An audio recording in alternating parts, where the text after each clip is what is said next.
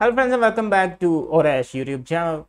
In today's Adobe Photoshop tutorial, I will discuss how you can convert any of your image to Anaglyph 3D. So let's get started.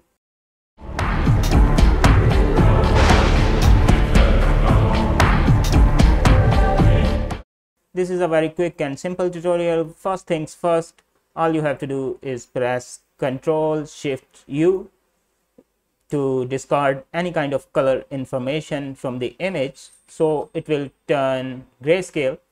And next thing is to duplicate the layer by pressing Ctrl J, and if you look on the layers panel, it is duplicated.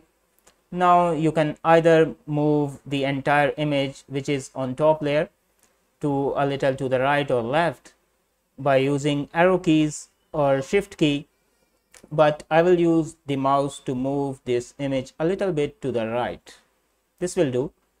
Now the final step here is double clicking on the top layer, and under the blending options just remove this checkbox where it says R. R is for red channel, so we will only have green and blue.